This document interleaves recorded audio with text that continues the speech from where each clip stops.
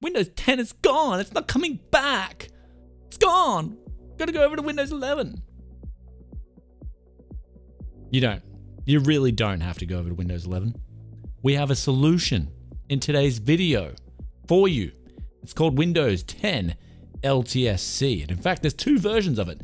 There's 2021 Enterprise, then there's 2021 IoT Enterprise. Now, both of these carry additional longer support than this 2025 October 10 end date. In fact, the regular Enterprise is going to be supported until 2027, and then the IoT version is going to be supported somewhere till apparently 2032, making it extremely viable for those who want to sort of not risk getting any more telemetry with what we kind of know as Windows 12 that's upcoming. Now, in today's video, we are going to show you where you can get Windows 10 IoT from, the actual ISO, how you can make it with Rufus, and I'll put the links for these programs in the description below. But also, today's video is sponsored by VIP SCD Keys, which is a channel sponsor here at Tech Yes City. I'll put the link down in the description below too. But basically, VIP SCD Keys has you covered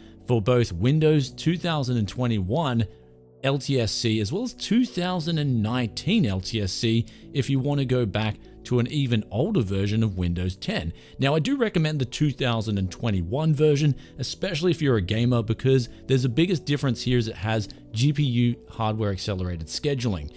And this essentially allows you to use things like frame generation, or with AMD's case, FSR 3 and 4, and it can also help improve FPS with some of the latest games. Now, the best news is one of these keys will only set you back $10, or just a little bit under that, with using the link in the description below and the coupon code TYC. You'll get a big juicy discount if you do that. And then on checkout, they've got different payment options, but once you finish paying, you'll get your key auto delivered instantly, and then you can copy that and then just paste it into your computer if you're on that same computer, or you can just manually put it in when you go to install Windows 10 Enterprise. So I'll put some links in the description below for that. They've also got Windows 11 Home and Pro and things like that, where you can also get a big discount too if you feel like you want to go over to Windows 11.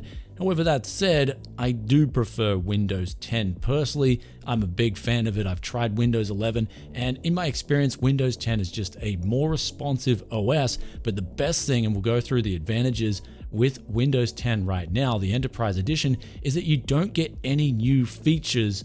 And this can be a good or a bad thing, but I'll actually put up the list of the things that you don't get included with Windows 10 Enterprise. For instance, you don't get shoehorned the weather and news updates, you don't get shoehorned into using Cortana, and also you don't get shoehorned into using the Copilot AI, which when I was using Windows 10 Pro, even on my benchmark rig for benchmarking games for you guys, I was surprised to see that there was suddenly these new things that come up, especially when I'm installing a new benchmark PC and setting it up, just like out of nowhere, here's this thing that you didn't ask for. So Windows 10 Enterprise essentially encapsulates that version of Windows, which in this case, it's 2021 H2 update, and you won't get any more things just slammed in your face. And for me personally, this is a really good thing as a Windows 10 user because I'm used to a certain thing, especially for a work PC, and I don't want any changes to disrupt my workflow. I know in the past, updates have caused issues with my video editing software and things like that. So that's one thing, and one big benefit in my opinion with 10 Enterprises is basically what you install is what you get. Now, you also don't get the Microsoft Store included, which for me personally is actually a big benefit. Some people may need it. However, I'll put a link in the description below on how to install this on Enterprise. But you've also got the old calculator, which I personally prefer. And then you've got no photo viewer installed. And to get around this, I personally just use Internet Explorer, the base edition, which is included with the Enterprise Edition. And what I didn't realize is, especially when I'm viewing all these different graphs, I've then got all the tabs open and I can quickly toggle between different photos with ease. And so you guys may or may not have noticed, I've been actually making a lot less mistakes with my benchmark videos lately because I've been able just to run through them in sort of like quick succession, one tab after the other. And that's because I've been on Enterprise. I mean, you can do this on Windows 10 Pro as well. It's just that Photo Viewer doesn't exist on Enterprise. And also another thing with 21 Enterprise is Windows Game Mode doesn't work out of the box properly. You do have to get the Microsoft Store to make it function properly. However, since I don't use Microsoft Store and I don't use Game Mode, I just turn off Game Mode. But more on the optimizations later. Let's get on to probably the biggest caveat of LTSC Windows 10, at least versus Windows 10 Pro 22H2. And that would be the actual FPS performance of, in particular, the 9950 X3D. And here's where we've done some benchmarking here. Just going to show you guys a few graphs of the FPS performance. Now, I'm not even going to include the 4K numbers because they're virtually the same across all the games here. And this was the case with my Windows 10 versus Windows 11 video that we recently did. And what we got here for the Windows 10 Enterprise, the biggest difference was with the 9950 X3D. Now this is essentially 8 Vcache 9800 X3D cores and then 8 9700X cores to couple together to make a 16 core asymmetrical for sort of productivity and gaming as a hybrid CPU. Now with the latest scheduler updates on both 22H2 and 24H2 with Windows 11, it does a fantastic job of managing the CPU automatically. And this is also the case if you've got a 7950 X3D. So these two CPUs in particular, as well as the 9900 X3D, as well as the 7900 X3D, they're not really recommended for LTSC, except if you're willing to use a program like Project Lasso. And so here's where I'm going to show you guys the benchmarks of Enterprise versus Windows 10 Pro, which for Windows 10 Pro, it previously won out the benchmarking session that we did. Now let's quickly go through some of these numbers, some of the weirdest things with the gaming FPS numbers, because it's probably a big thing on your mind. And we'll start off with Counter-Strike 2. We lost a bit of FPS on the 9800 X3D. However, the 9950 X3D, you'll see here, it lost quite a significant amount of FPS because it's jumping over to the non-X3D cores. Now, setting core affinity, which is going to be like Project Lasso, will bring back some of this FPS, but you're still going to be leaving a little bit behind. In other words, the latest Windows 10 and 11 updates are doing something not just with the core affinity, but it's also optimizing the Ryzen CPUs as best as they can for gaming. Now for Marvel Rivals, this actually seems to be relatively untouched. The FPS was virtually the same on both CPUs at 1080p. Then moving on to Fortnite, we did see a significant drop on both sides. Moving on to Rift Breaker, here is where we've got the actual opposite effect, where Enterprise did phenomenally well. And this was really shocking, especially when I set manual Project Lasso. And this, I believe, has to be the Achilles heel of the latest scheduler update on both Windows 10 and Windows 11. Sort of like these old games that haven't really been updated. There's something going on here and I can't put my finger on it. But at the same time, trying to figure out the exact reason why, I could be here for days trying to figure it out and still be at square one, which is why if someone else knows the answer as to why Enterprise in this particular benchmark is performing so much better, then I'd love to hear your answer in the comments section below. Then moving on to Baldur's Gate 3, here's where we actually saw a victory for the 9800 X3D. Then for the 9950 X3D, a loss on default settings, and then a little bit of a loss with the core affinity set manually. Then onto the last title here, Kingdom Come Deliverance 2, a little bit of a drop in FPS for the 9800 X3D, but then able to claw back a bit of that FPS with manual core affinity set. So the gaming results are a bit of a mixed bag, but as we said before looking at those numbers, if you are on the 9950 X3D or the 16 or 12 core X3D variants, then I would recommend at the very least going with Project Lasso. I'll put the link in the description below for that too. Though at this stage, you're like, Brian, I don't want to install Project Lasso. I've got a 16 core X3D. I just want to stay on Windows 10 Pro. Here's where Microsoft apparently is going to extend support past 2025 October with a program that's going to cost you around $30 per year. So that'll give you the security updates, but apparently they're just going to stop any feature updates and things like that. So you will still be able to use Windows 10 Pro. It's just going to cost you money and it's probably going to have some annoyances somewhere along the lines, which is why I'm doing today's video, just saying to go with Enterprise, which is what I've actually been doing for the past couple of months. So here's where we're going to quickly go into the good stuff here. I decided to test the productivity numbers in Enterprise, and here's where they ended up being better than both Windows 10 Pro and Windows 11 Pro for the testing that we did. So you do get a little bit of a boost in productivity, and this is simply because the OS is so lightweight out of the box to begin with that when you're maxing all the cores, it doesn't matter how you max them, you're maxing all the cores and threads anyways. You're gonna get a little bit of boost here for productivity, at least for the 9950 X3D. Anyhow, guys, at this point in the video, it's time to quickly show you, if you don't know how to do this bit, if you know how to do this bit already, you probably wanna skip this bit, but this is how to install Windows 10 LTSC. Basically, it's a very simple process. I'll put that link in the description below.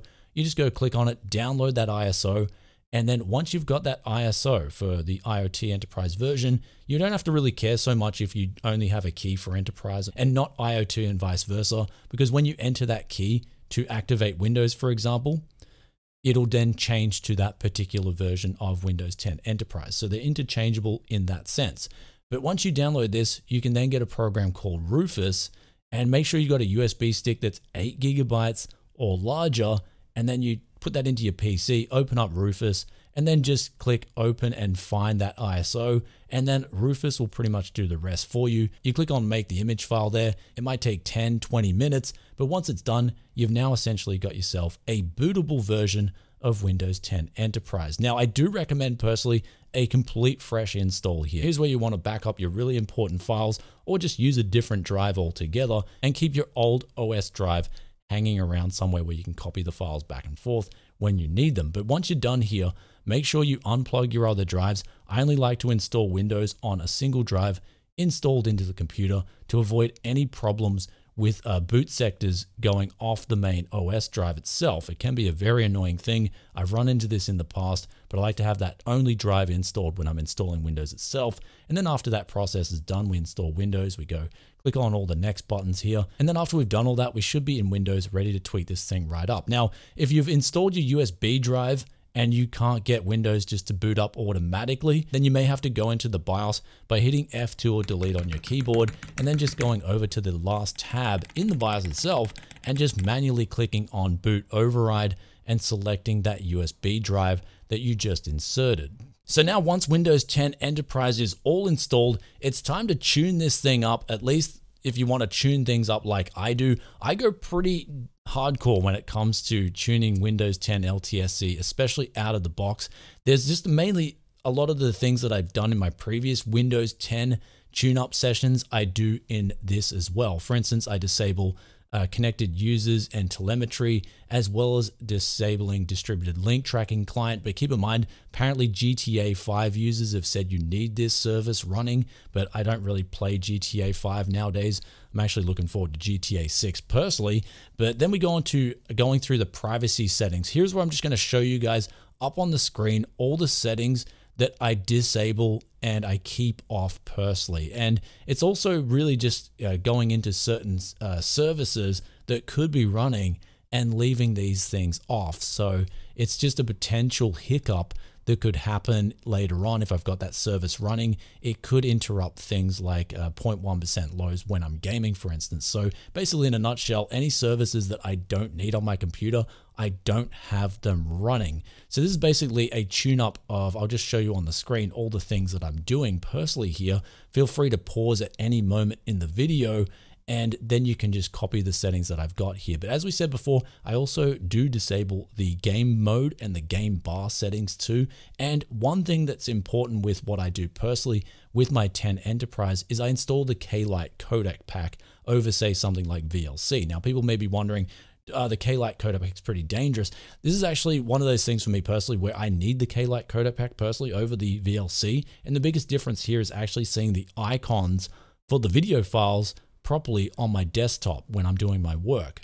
With the VLC, I found it doesn't install anything extra. So some of the video files that won't get thumbnails, they'll just be video files. And so if I'm shooting B-roll and I want to quickly add that into a project that I'm editing for a video, I don't know what footage that is. At least with the thumbnail, I've got an idea of what footage I've just shot, and I can drop that into my video editing program and just make things super crisp and super easy. So basically, when it comes to tuning, hopefully the footage has helped you optimize things. I'll also put a link up here to everything I do in Windows 10. It's basically a similar process. Though keep in mind, everything that I'm tuning up here is also reversible as well. So if you do come into problems, you can reverse some of these steps. If, say, for instance, an app's not working properly or a program is not functioning right, you can go back and then just take back some of these settings. So basically everything I do in my tuning for Windows 10 is all reversible. Anyhow, guys, with all that out of the way, once you've set up Windows 2021 LTSC Enterprise, you are going to be in for one snappy experience, especially after you tune it all up to your liking. I just found it's absolutely phenomenal. in terms of its responsiveness. I've been using it on my main system now for a few months, and I can heavily recommend it. I haven't come into really any issues outside of the NVIDIA app, which that's the NVIDIA app itself. It's causing weird driver issues. People have reported black screens and things like that. And this is not just on Windows 10, it's on actually Windows 11. Every OS is having these issues with the new RTX 5000 series. And I think it's mainly due to the NVIDIA app. And I've critiqued NVIDIA about this before in the past. So I'm having those issues right now. I personally just want to get the GeForce experience back because I never really had any problems with that. And I could do a single hotkey to get my shadow play working. So that's the convenience of having the GeForce experience. So I've been sort of asking NVIDIA, can you get the GeForce experience back? But that's my only complaint I've got so far, and that's got nothing to do with Enterprise itself. Also, some other things you may wish to do is some power profile tuning. I do personally do this on my rig with the NVMe settings, but also you may be wondering, what if I've got a 12900K or a 13th or 14th gen CPU? Then you may wish to get Windows 11 in that case, Windows 11, especially LTSC. A lot of people have been asking for that guide. So I'm going to check out LTSC in a separate video and then come back to you guys and tell you how I'd tune that up personally and do a sort of like a similar scenario to what we've done here today. But keep in mind, the 12900K as well as the 13900K and 4900K, I'm not too sure about the 285K in particular, but they've got this thing called the Intel Thread Director. It's a microcontroller on the chip, which is designed to work better with Windows 11. However, that said, Windows 10, even the 21H2 scheduler, which is on Enterprise, it works absolutely fine because it was designed to work with that big little structure. And so it does prioritize things, especially with the clock discrepancy between a 14900K's performance cores and its E-cores, for instance. It's able to quickly prioritize things actually fine. So you shouldn't really come into any issues if you are using a 13900K, for instance, an i9 on Windows 10. It's just personally, Windows 11 does do a slightly better job, especially for gaming FPS, but I've found Windows 11 itself, the inherent drawbacks of just a sluggish OS experience has made it so it's very frustrating for me when I'm trying to do my work. And I just remember things being a lot quicker, not just in the responsive side of things, but also when I'm dragging and dropping certain things, and just in general, a much better OS experience on Windows 10. Not to mention when it comes to gaming, if we're looking at the latest scheduler versus the latest scheduler on Windows 11 versus 10, we've got a big gap there in some games for Windows 10 Pro. So I'll put the link to that video up here if you want to check out the direct comparison between 11 and 10 Pro for gaming FPS, especially on the latest two CPUs that we talked about here today. Anyhow, guys, with all that aside, final thoughts and opinions here. Enterprise, absolutely amazing. Been loving my experience so far. You don't need to worry about security updates for another couple of years at best. And I'll also put some links in the description below where you can get one of the keys to activate this version of the OS for insanely cheap from today's video sponsor, VIP SCD Keys. And with that aside, if you have any questions or comments, be sure to drop them down below and I'll get back to you as soon as I can. And with that aside, I'll catch you in another tech video very soon. Peace out for now. Bye. Also, if you're wondering, I'm wearing these shades because allergies in Japan right now, man, it's insane. Like, there's this sugi allergy and the stuff hits my eyes and it just makes my eyes so itchy. So I'd rather not show you guys a pair of like eyes that look like I've been chronically smoking something for hours straight and haven't hydrated. So we're just going with these sunnies for today. Anyhow, catch you in the next one.